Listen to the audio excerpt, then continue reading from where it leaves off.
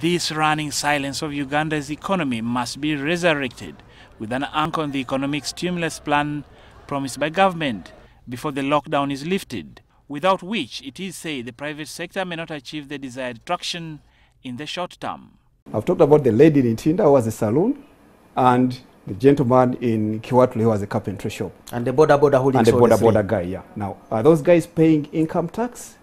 Most likely not, because of the informality of the enterprise. Yeah. So they want a stimulus, and we admit they are the engines of our economy, and we agree that government should work with them to preserve jobs, protect jobs, and save the enterprise. So this is where government comes in. This is where UDC comes in.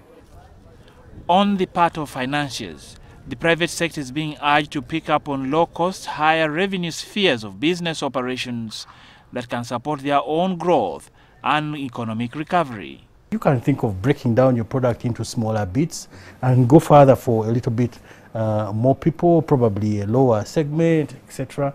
So it needs recalibration all across. This time calls for creativity from all of us, that concept of going out of the box. But as you do all of it, your bank and staying close to your bank.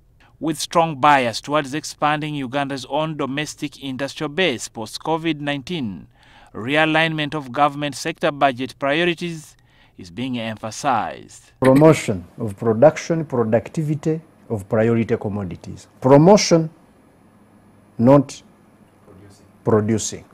101 billion. This is money which can create great lines for farmers to get resources and add value to their products.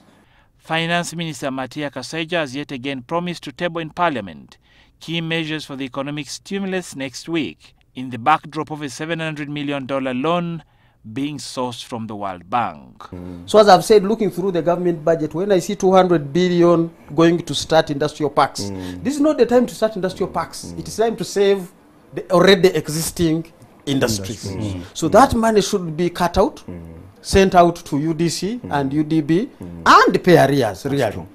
And then kickstart this system. Start new lines for SMEs. Reina Ojon, NTV Business.